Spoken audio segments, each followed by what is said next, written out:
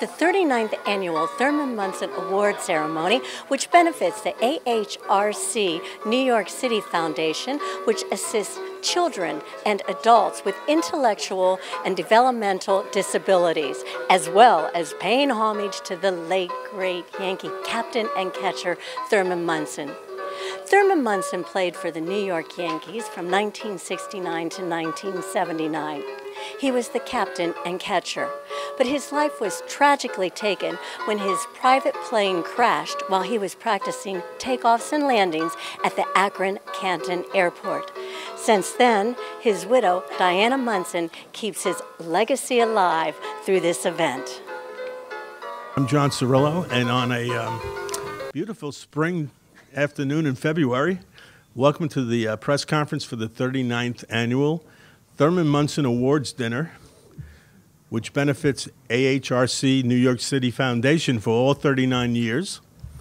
And in the history of the dinner, more than $16 million has been raised to assist children and adults with disabilities. And this has been a marvelous experience personally in my life, having handled the dinner for 20 years, half of the Thurman Munson Award. So to get started, we are going to introduce a lady who has helped to drive the fundraising in memory of her great husband, Thurman Munson. So my pleasure to once again introduce Diana Munson for a few words. Diana. Good evening. I'm so overjoyed to be back here 39 years when they told me it would last for 2 or 3 years because it's built on sentiment. And I'm pretty sure that Thurman Munson is amazed right now and shaking his head going, this squatty little catcher from Ohio still draws a crowd. And I'm so grateful. AHRC has come to mean a lot to me. On Friday, I got to tour some of these sites, the workshops, the classrooms, the young children, the adults. I got to see dancing, music, basket weaving, painting, and I saw the joy in everyone's face, and I saw how excited they were that I was there to support them. So coming here and knowing that we not only remembering my husband, which means a great deal to me, still choked up after 39 years. He really did have an effect on me. But to know that we are doing wonderful things for all of these people and all of the adults, all of the children, all of the camps, the workshops, the residents, and to see it in person was a really emotional time. So I thank you for supporting this. You know, the press was not always Thurman's friend, and I like to think that they really believe in him now and realize that he was the most unusual person I've ever met. And I thank you for supporting this dinner. Thank you.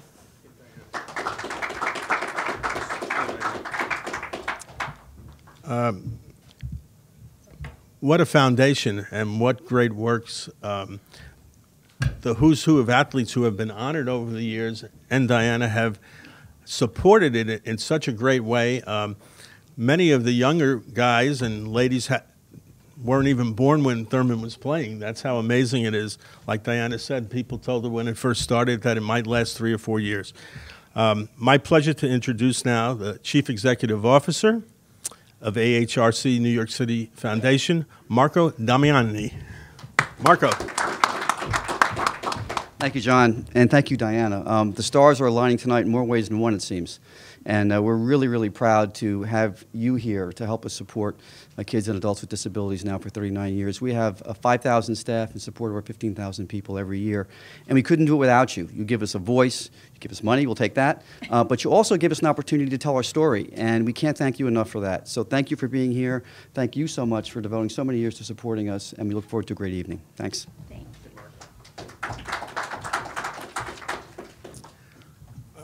Two of our 5 honorees are here tonight. So first I want to call up what a great memory of 2003 when that shot, another shot heard around the world and vaulted the Yankees to the World Series in Game 7 against the Boston Red Sox. It's a vivid memory. And now the manager of the New York Yankees, 100 wins last year, and I think on the way to very big things this season, and a great guy, Aaron Boone. Aaron.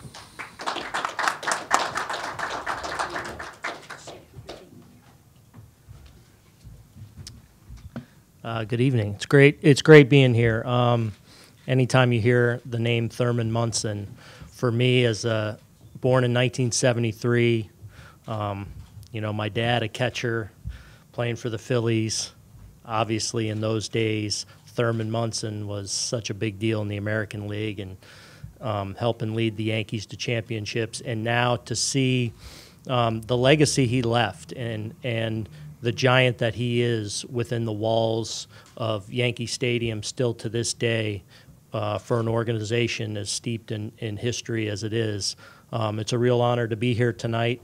And just in reading about your organization, it's always awesome when I see organizations that empower people. And it's one thing to help, but it's another thing to see these people going out and contributing to society the way they do. That's the neat part of it, and it's a privilege for me to be here tonight.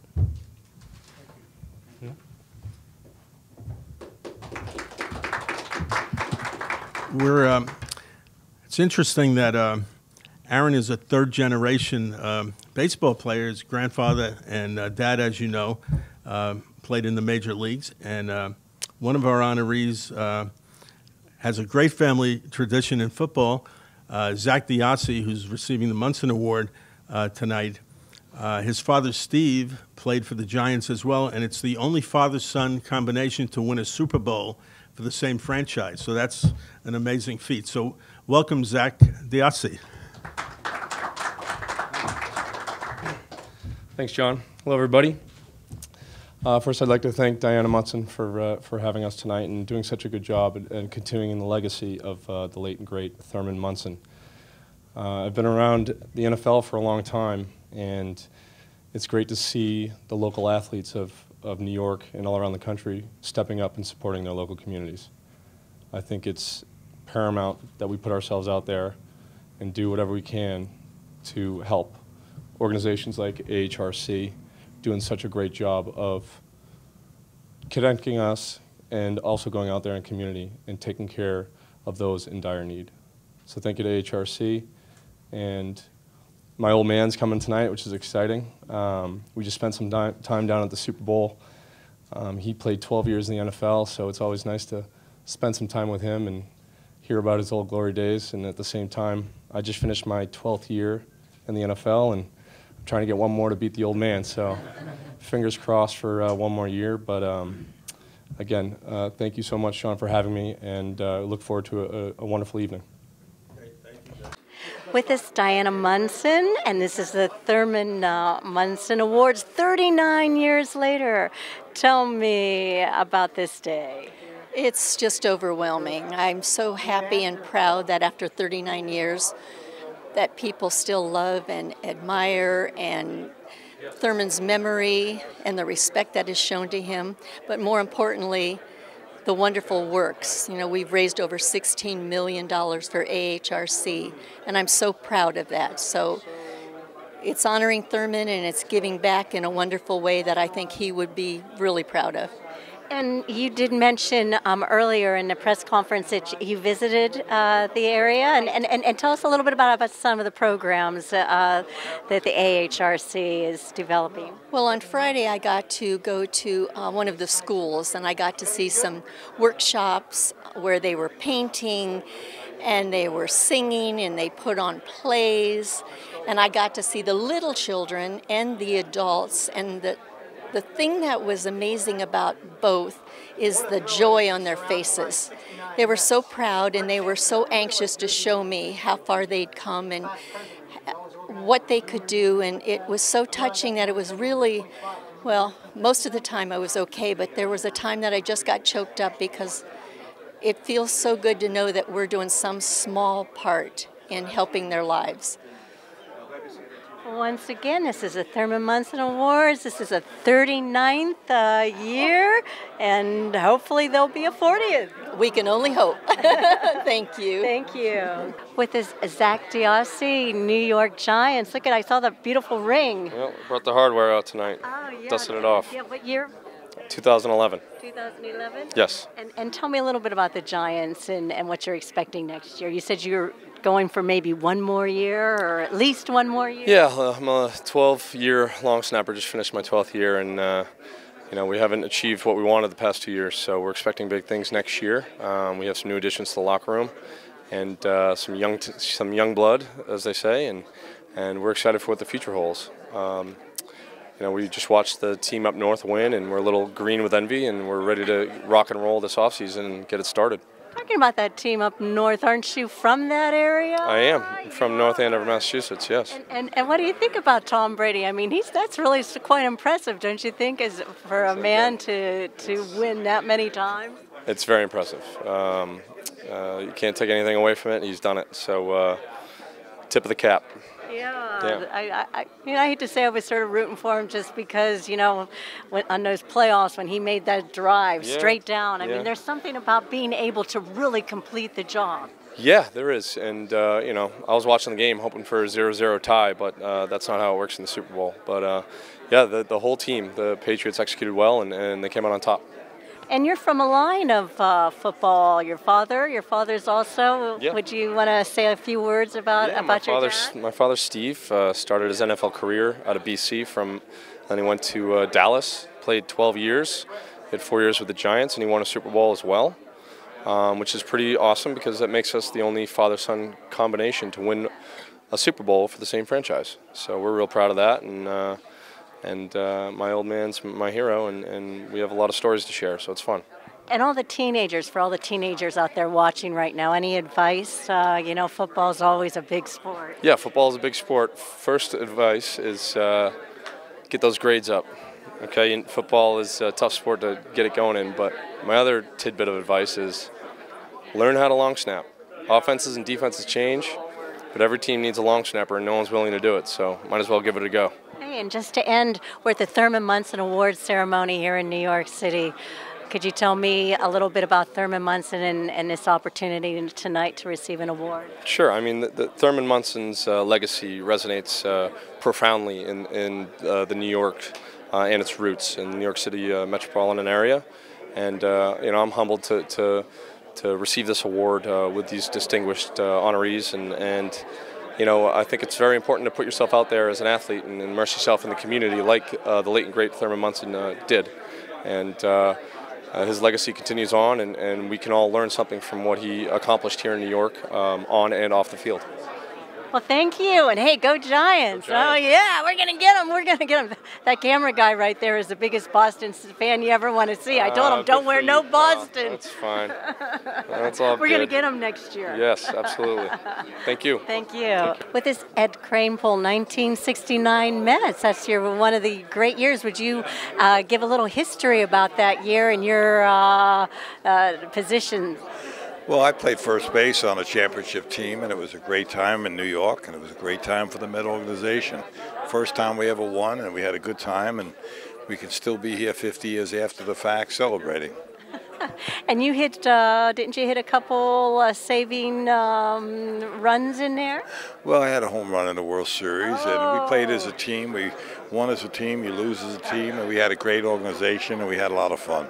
And I'm lucky to be here tonight, and some of my teammates are still here, so that's great. Yes, this is the Thurman Munson Award ceremony. Tell me a little bit about this Thurman, or a little bit about this award ceremony. Well, I knew Thurman when he was a player, obviously, in the early years, and we lost him too young in his life.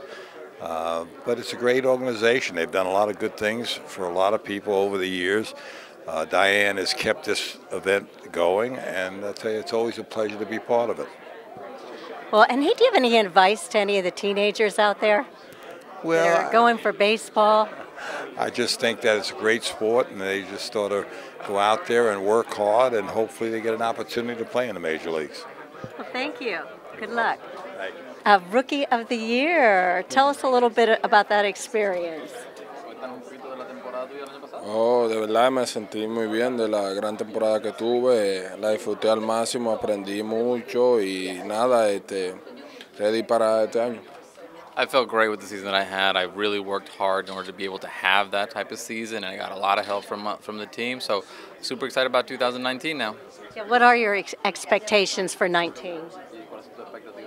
Oh, que todos nos mantengamos saludables como equipo y ganar muchos partidos y tratar de ir a una serie mundial este año, si Dios quiere. First and foremost, for the whole team to be healthy. Secondly, to win a lot of games. And third, to be in the World Series. And do you have any advice for all the teenagers? I know my nephews are all starting baseball, about playing baseball. Oh, claro, que primero que siempre se lleven los consejos de su padre y que siempre nunca crean que su sueño está lejos y se trabaja fuerte. Well, first, listen to your parents. They know best. And secondly, to never think that your dreams are that far off. If you really work for them, you can achieve them. Well, good luck. Thank you. Good luck. Go Yankees. Thank you. Yeah. Thank you. You know, we'll address our club here in the next couple of weeks, and when you're looking around that room, you always know you're going to need more than 25 guys. You always know you're probably going to need more than 12 or 13 pitchers over the course of the year. We feel like within our organization we have the depth to be able to cover that. Now, obviously, we need to stay relatively healthy. It's inevitable that guys are going to go down here and there, but if we can remain relatively healthy with the starters that we have, we think it's a special group. Aaron Judge said that he was willing to move to center field if you guys signed Bryce Harper. How do you feel when you hear that? I would think that was just Judgy having some fun at the Super Bowl. Judgy would do a lot of things for the team, but I don't know. I think that was just probably pressed in the corner at the Super Bowl, and he gave a good answer. But I don't think we're going to have to worry about that. I mean, you wouldn't consider it? I wouldn't consider it. Like moving him there to center. I don't think that scenario is a realistic one for us at this point. Do you want Bryce Harper? Do I? I want everybody. You know, obviously he's a great player, but you know, I think you know our team is pretty much set. Obviously, things happen that you know force Brian and his staff to pivot on certain things. But I think it's safe to assume that we're going to spring training with the team that we expect to have. So, Aaron, is it your understanding then that there won't be any further pursuit of either Harper or Machado?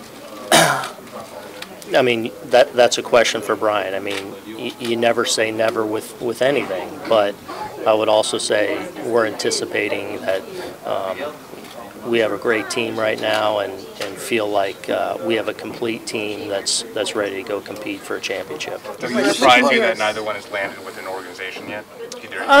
Yeah, maybe a little bit. You know, I guess if you would have asked me to start, I probably would have thought they'd have landed at some point before now, but you never know the twists and turn that an off-season takes, and some teams, sometimes it's about having the right clubs in on certain things, and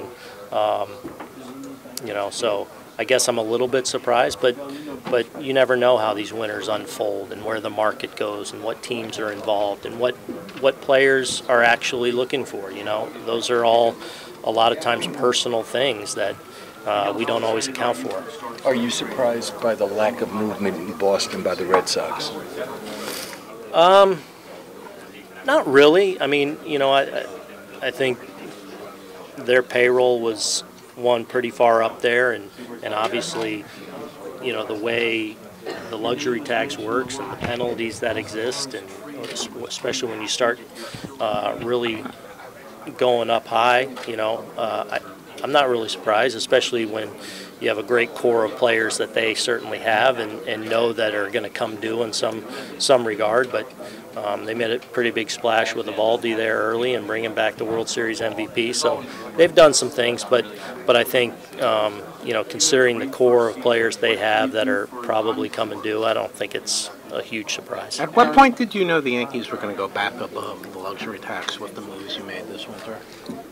I guess when we finally went over, because there's never, you know, with us, never that necessarily that mandate, no, we're not doing this. It's always, you know, where the winner, where the market, where our needs take us. And I think Steinbrenner family's always shown a willingness to give us the best opportunity to be a great club, and we feel like we have a chance to be that right now. And since we last talked to you, what do Ottavino and LeMahieu give to you that you didn't have before? Well, I think with Ottavino, obviously he's a dynamic reliever, a back-end reliever with great stuff, but I think he gives us a little bit of a different look too.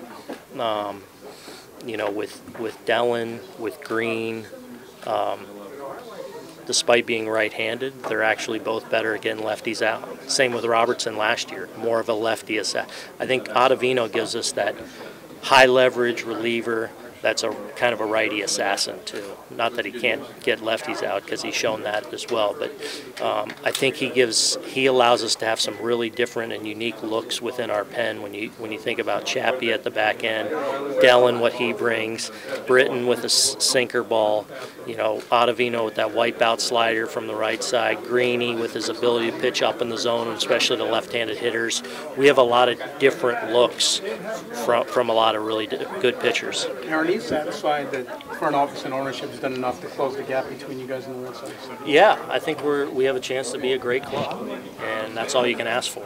And I think it's hard to deny. You know, I mean, you look at the winter we've had and where we've shored up in areas. You know, I thought Cash going out and making the trade early in the winter for Paxton was a really good move and allowed us to be patient and kind of rebuilding our staff a little bit.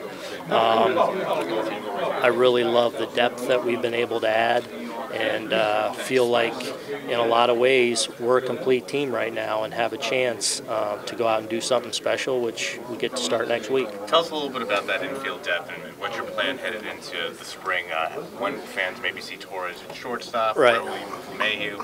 Well, obviously we have Troy Tulowitzki. He's healthy, but even, you know, best case scenario with Troy, having not really been on the field for a year and a half, you know, he's going to need days off, and so we feel like in those situations Glaber will be able to slide over to short. That gets LeMahieu. It allows us to really have kind of a 10-11-man rotation for 9 spots. So it keeps, we believe, everyone playing regularly, but also being able to keep guys fresh, hopefully more healthy over the long haul, and having a guy or two on the bench every night that's a really good player. Sanchez, while he's been working out in Tampa, hasn't taken on-field batting practice. Is he under any restrictions now or at the beginning of the spring? He's getting real close. Actually, I think he hit in the cage though off, you know, pitch batting practice in the cage today, so he'll be hitting on the field probably when we start. We may slow play him a little bit the first week of Grapefruit League games, but no, he's doing really well. In fact, the report I just got today was feeling really well. And what's your latest Didi report on trying to guess when he's back? So Didi had his checkup, I believe, Monday or yesterday, and everything's going well, going as according to plan. But we're going to listen to the injury. So whether that's, you know, a couple more months, whether that's you know, when it is, it'll be. But it's going according to plan. It's healing properly. I know he's getting ready to start his throwing program when he leaves here and goes back down to Tampa. He was cleared for that. So everything's moving in the right direction. And obviously, what you know about Didi, he's going to do everything he can to be ready, and he's just one of those tough, grinded-out players that, you know, I tend to bet on him being ready a little sooner than later. What's your comfort level about the job as opposed to a year ago today? Obviously, I'm way more familiar with everything to do with our organization, with our team. You know, from my relationship with Cash and the front office, who everybody is, what everybody's role is, how to best utilize them, where to go for if I need this answered, all the way down to the relationships I have now with our players, with our coaches, staff members, people behind the scenes. Hopefully, and getting to spend a winter here of kind of brainstorming and talking through ideas and things that we want to be able to implement. You know, hopefully we're a finely tuned machine more so than we were a year ago. Hi, the Thurman Munson Awards honor achievements on the field and off the field. So tell us about your participation with the Yankees Hope Week. Oh, that's one of the great weeks of the year, and something that makes you feel proud to be a part of. And it's really cool that the Yankees have taken up that initiative, and to see, you know, one of the things with Didi being here tonight. We were paired up together last year, and to see him out in the community, to see him, the way he's able to interact, the kind of effect he has on children, adults alike, was one of the highlights of the year for me, to see him and the way he is with people in the community. You said you were into the history. Tell the audience a little bit about that Boone Bino curse. That's over with now. The Red Sox have won a lot of championships since then, but just I think one of the really cool things about being a Yankee is to be able to be a part of the rivalry that is between the Red Sox and the Yankees, and to be able to play in those games, now manage in those games, is special and something you don't take lightly. And lastly, for the youth of today, they're all getting, I know my nephews are all getting ready for baseball and going to schools. Do you have any advice or any little tips to all those youngsters out there? Make sure you're having the time of your life when you're out there playing ball with your buddies. And that's one of the messages I deliver to my players, even at this level. You know, there's a lot at stake, there's a lot on the line, but it's important to remember that this game was designed for us to have fun at, and that's an important thing, to not get lost. More for the parents. And I'm Kristal Hart reporting on the Thurman Munson Awards ceremony here in Midtown New York City. Hope you've enjoyed the show, and thanks for watching.